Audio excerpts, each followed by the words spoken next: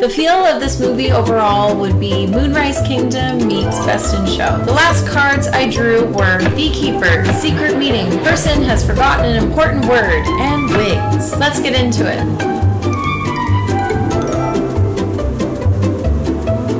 Hi, my name is Samantha Christiane, and welcome back to my Storymatic writing series. I came up with a Wes Anderson movie about a revolution in America led by beekeepers. And this is what I came up with. Paul Johnson is a legendary beekeeper who would ideally be played by Bryan Cranston. Paul Johnson will not ship his bee colonies off to California this year to pollinate the monocultured almonds. Instead, he and his wife Elizabeth, who would ideally be played by Frances McDormand, are taking a stand and starting a beekeepers revolution across America so the population can start giving bees the respect they deserve. Abigail Strong, played by Jillian Bell, is an ambitious journalist in New York City. She has given her first real shot at hardcore journalism with the offer to infiltrate the beekeeper movement by attending their secret meeting in North Dakota.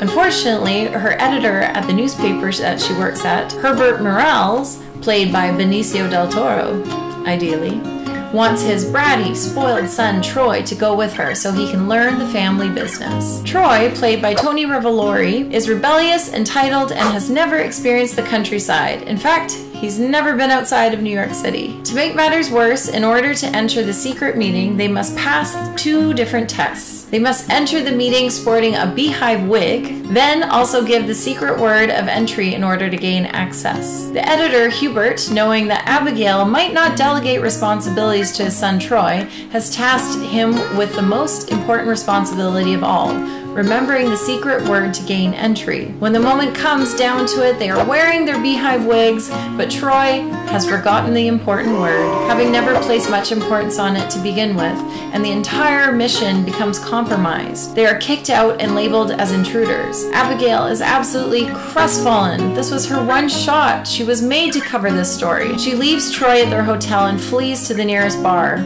At the bar, she meets a sad but sweet man named Matthew, who would ideally be played by Owen Wilson. Matthew claims to be a once famous documentary filmmaker. They drink together, have long chats, and eventually go back to his house. Morning arrives and chaos ensues. It turns out Matthew is the younger brother of Elizabeth Johnson, the beekeeper. Abigail is ecstatic. She found a new way in. The job is back on. This is her chance at journalism. Matthew tells Paul and Elizabeth that Abigail should come along on their journey to interview them while he films it. Together, they can make a documentary so that the masses know why they are losing their almond blossoms this year and how we need to protect our pollinators.